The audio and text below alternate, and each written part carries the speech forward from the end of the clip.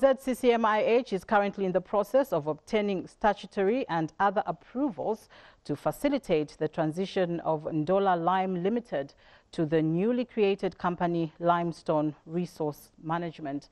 The proposed restructuring plan will ensure the continuation of Ndola Lime business under a different entity name, Lime Resources Limited. The move comes after Zccm-Ih was granted an order by meeting of creditors to consider and approve the scheme of arrangement.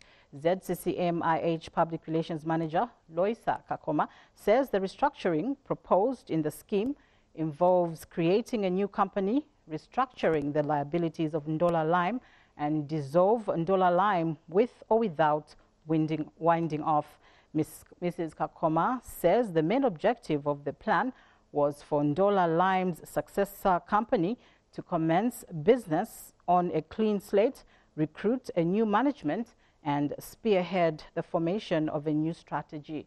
She says this new approach will ensure workers' welfare is taken into consideration, debt is resolved, and ensure the company's assets are secured.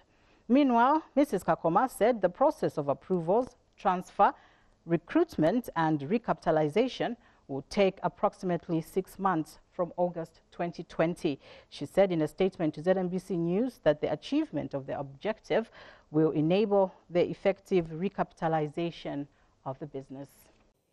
Thank you so much for watching. Don't forget to like, leave a comment, and subscribe.